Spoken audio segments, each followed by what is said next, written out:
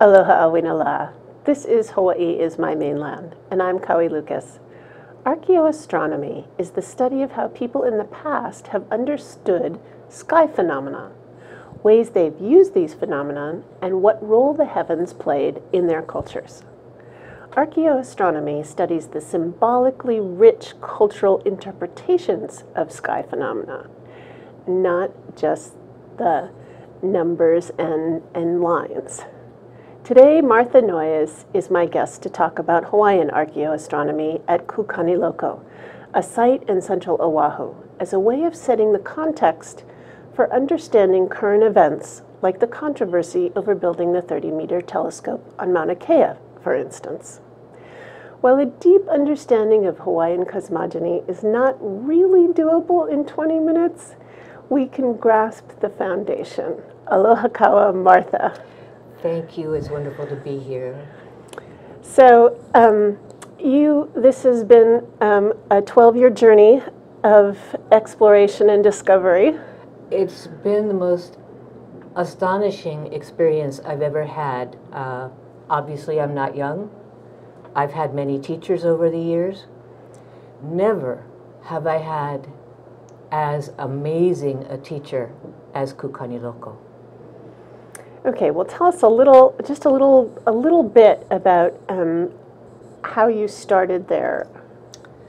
Yes, And then we'll talk about why it's so important. Okay. I knew only a little about Kukaniloko. I knew what everybody knows, where it is, that it was the royal birthing site, that it was famous, and that it mattered. I also did know that it was a Kane tradition site, which meant it had a relationship with the sun. I quickly learned that it had a relationship to the sunrise and sunset at the equinoxes. There were specific places in the landscape, Ka'aumakua and Mt.Kaala, where the sun rose or set on the two equinoxes. But that was about it.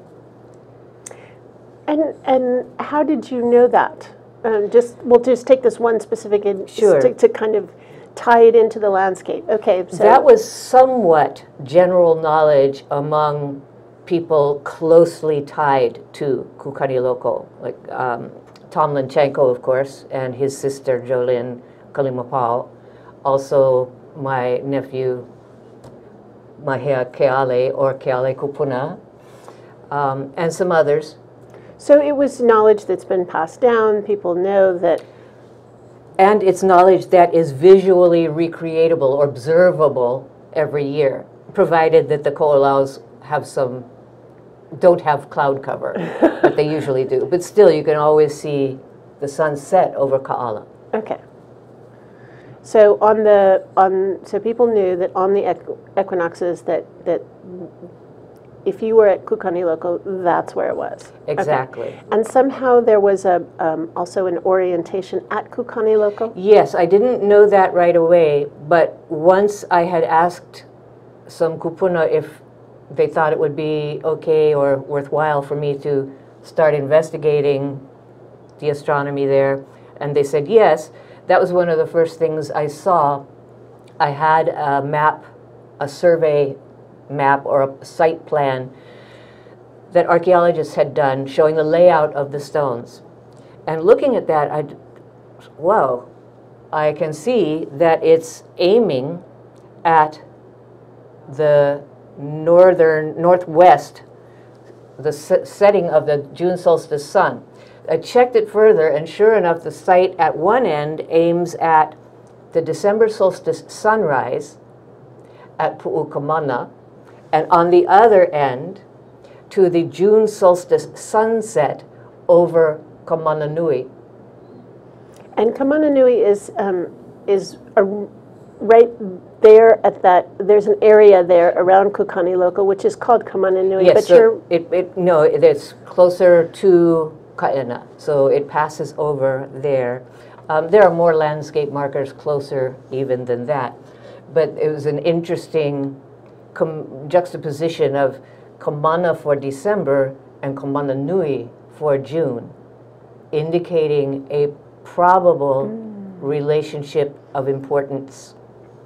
So you were studying the Hawaiian names of heavenly bodies and traditions associated with them. Yes. And then somehow tying that into what you saw on the ground. And we have that site map, or a site map, that is a little rough, but we get the idea, and that'll pop up here. Yeah, so this map is corrected for magnetic north, which means it's slightly off north-south, slightly off east-west. But basically a line going across from the far right to the far left at the center of the site crosses through the Pico stone and the birthstone. So it connects those two stones to one another. And in the image behind us, we see those stones. Yes, the Pico stone is the stone with the serrations. Okay. And behind you is the birthstone. Okay.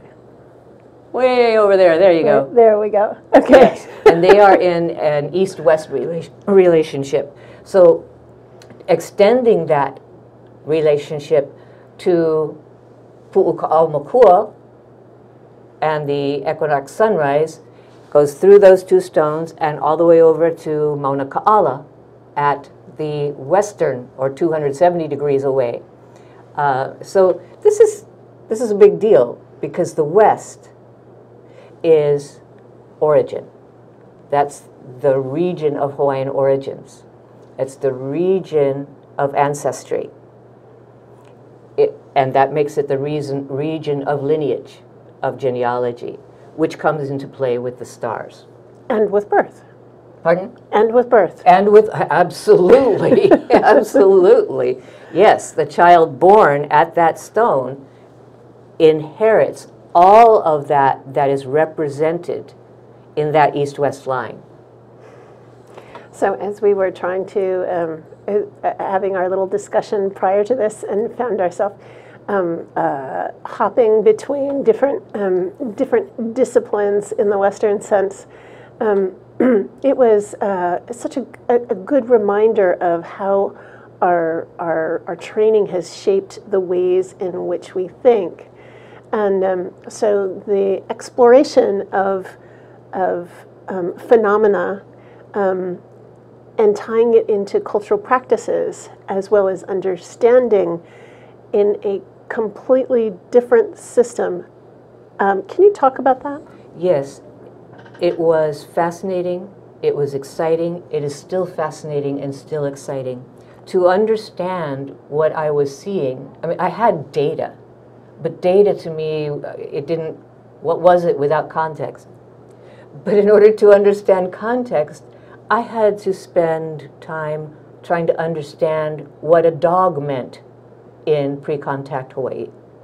What was it symbolically? What was it literally? Flowers, leis, piercing. What did that mean, to pierce? Connecting. What did that mean, to be connected? What was an opposite? What was a union? All of these things. What was a female deity, and how was she unlike a male deity, and vice versa? There wasn't anything that wasn't involved. Cordage. I had to learn about the twisting of bits of cord to make cordage, about canoes. It was all part of what we would call archaeoastronomy or cultural astronomy. You can't take one apart. You can't take one strand out of the weaving and still have a map. And so when people talk about the Native Hawaiian religion, for instance, that's a very difficult concept to cut off from the other kinds of understanding, as you've just explained, right? Because it was not separate. it's not divisible. If Haumea is the star Aldebaran, and she is a goddess of birth, she is the wife of many, the mother of many. She is also Papa. Papa took the name Haumea when she left Wahiawa. She is also associated with the breadfruit tree, but a specific kind of breadfruit tree, the low-growing, spreading breadfruit tree. How do you make that religion and not science or not medicine or not astronomy? And then if you name the landscape for her, how do you make it not geography? It's a conundrum. It is indeed. Western science has been doing its utmost for the last couple hundred years, however. Yes, and it's... And it's taught us, many of us well. It has, and then we have to go unteach ourselves. Right, right. Mm-hmm. So that's basically what you've been doing. So we're going to take a break in a minute, and then when we come back, I'm wanting you to explain how some of these systems arise from the land and are translated to broader contexts of understanding. Okay, sure. Thanks. We'll be right back. Hi, I'm Cheryl Crozier-Garcia. I'm the host of Working Together on ThinkTech Hawaii. It's a program where we discuss the impact of change on workers, employers, and the economy. So join us every other Tuesday from 4 o'clock to 4:30. We're live in the studio on Working Together in ThinkTech Hawaii. Take care. See you soon. Bye. Aloha. I'm State Senator Russell Ruderman. I represent the Puna and Kau District on the Big Island and the host of Ruderman Roundtable. We're here on ThinkTech Hawaii every other Tuesday at 2 p.m. You can join us at thinktechhawaii.com. You can find a link there to a page where you can see past episodes. And we talk here about good government, environmental issues, and issues of the day facing the state of Hawaii. I'm Russell Ruderman. Please join us for the Ruderman Roundtable. Mahalo. Aloha, welcome back to Hawaii is My Mainland. I'm Kaui Lucas. And with me today is Martha Noyes. And we are talking about Kūkaniloko. And we are talking about the intersection of culture and science, to put it in Western terms. But just life. The way life was lived in pre-contact Hawaii, and using the overall umbrella term of archaeoastronomy. So Kukaniloko, the birthing stones in near Wahiawa in central Oahu, where you have spent a great deal of time and just really deep research. So help us learn some of the systemic lessons of working in a place like that is so heavily layered with meanings and lessons. Yes. Kukaniloko is a very special place, obviously. And sometimes I would go out there armed with instruments, Western science data stuff, and I'd get out there and I'd go, oh, I don't want to. And I'd just kind of walk. And then I'd go sit down. And I wouldn't use my instruments. And I'd be there for 15 minutes or an hour or longer. And I wouldn't do anything except be there. And then I'd go home and I'd think, oh, okay. And then all of a sudden in the middle of the night, I would understand something that I didn't know I needed to know. And I would jump out of bed and go to my computer and fire up maps and planetarium software, and I'd go, oh my God, that's amazing. One of those events was learning that the mountains, some of the mountains in the Waianae Range, which is west of Kukaniloko, were named for stars, not because the stars set there, but because of the evening that the stars rose, the sun set there. Wow. Yeah. That was my reaction, like, oh, wow. So this is one of the bits of data that says the sky experts or the star experts really, really understood the relationships among celestial bodies. They knew that if the sun was here, this star was there. They knew where the architecture of the sky was at all times. This is something we don't continue to have those relationships in our mind. If Orion is there, Taurus or Aldebaran is here, and if they're there and there, the sun is where? We don't know, but they knew. And let's talk about some of the rock formations too. We have a couple other pictures of Kukaniloko, and we can, so for instance, this one. Kukaniloko has two, the Pico stone at Kukaniloko has two of these concentric circles on it. One on the southern side of the widest part of the stone, and one on the northern side of the widest part of the stone. This one's on the southern side. You can see a pico there in that set of concentric circles, that little gouge in the center. The northern set of circles also has one. If you were to draw a line between those two central pukas, that line would be exactly true north to true south. Yeah, not from Polaris to the Southern Cross, because that misses true north and south, but exactly true north and true south. That again is not something they did casually. They knew what they were doing. It's a little bit more than that, though. The northern set of concentric circles above the widest point. The widest point represents the Earth's equator. This northern set, its puka, is 20 degrees north of the line of the equator on that stone. We, Oahu, are 21 degrees north. I don't think that was an error. No, and somehow there is also a way of locating on the island places through the stones?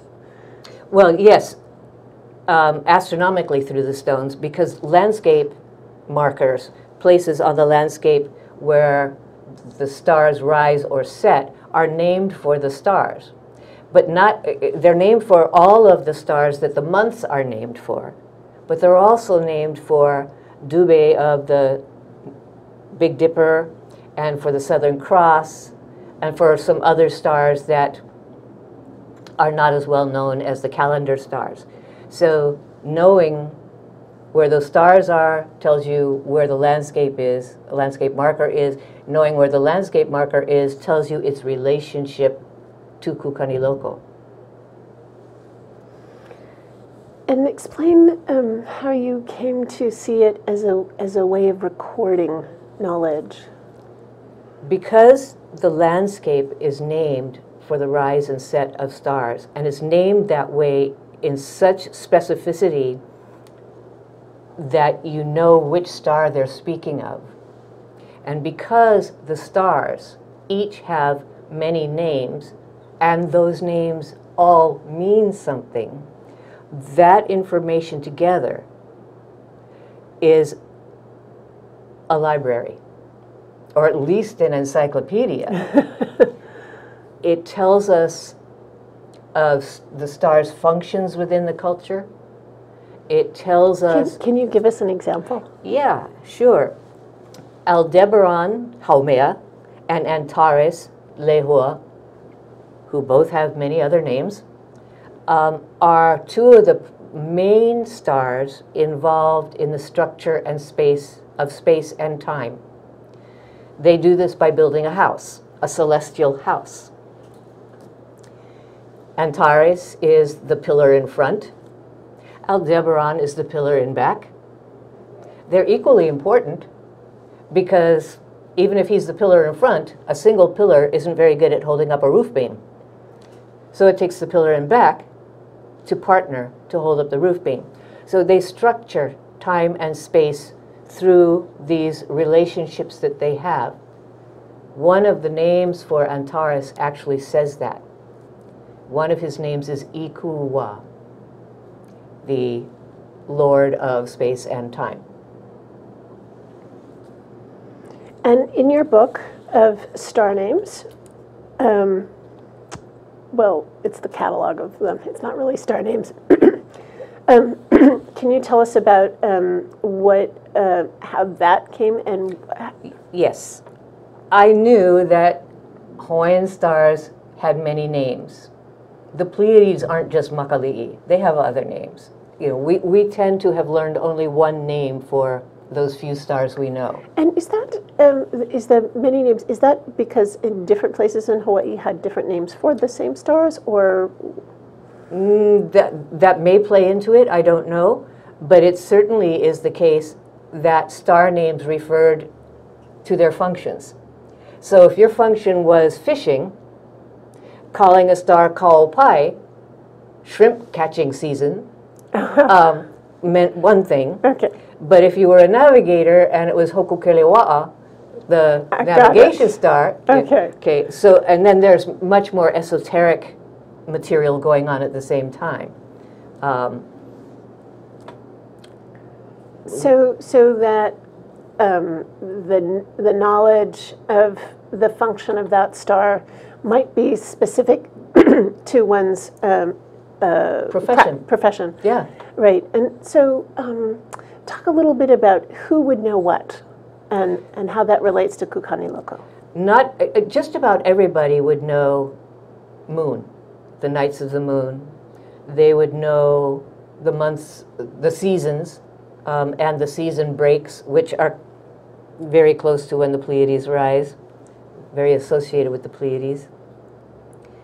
They may know Venus because it's so bright. They may know other things.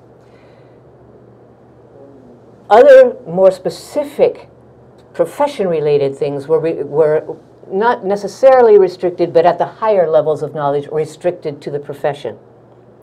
And the greatly esoteric knowledge would have been restricted to the priestly astrologers, sky experts, the other sorts of grand intellects that would have managed this kind of knowledge.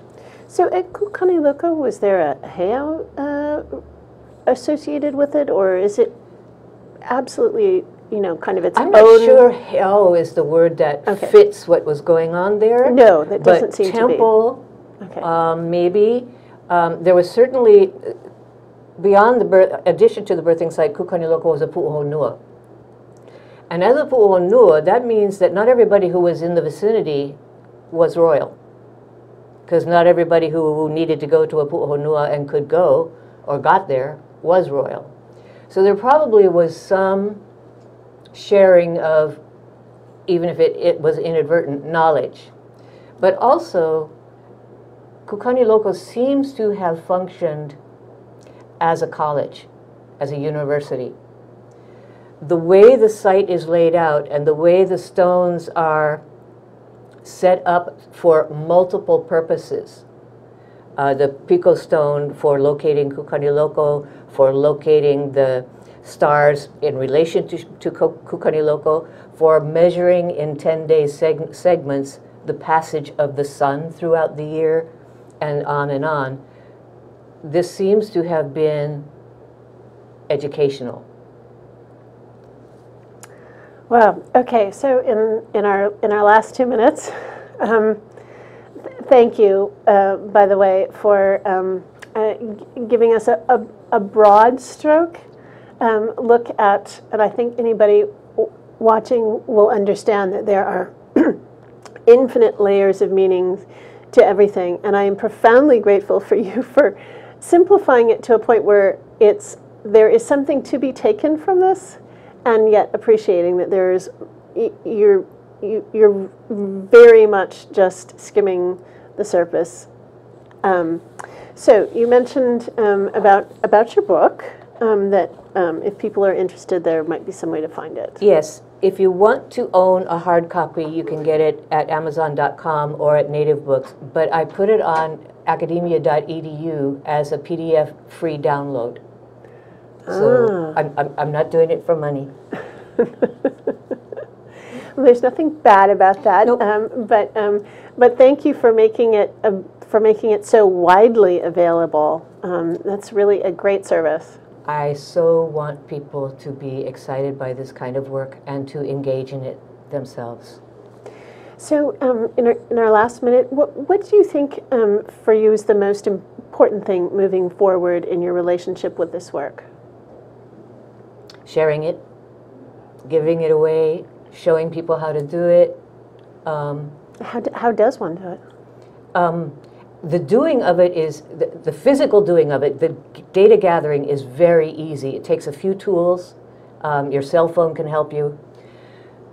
Interpreting the data is a little more taxing, but it's also where the ecstasy, the realization, the recognition, the understanding of what an immense kind of knowledge reservoir was here is. So to those people on TripAdvisor who said, not much there, I'm going to post a link to this show. Yes. Thank you, Martha. Thank you. Aloha. Aloha.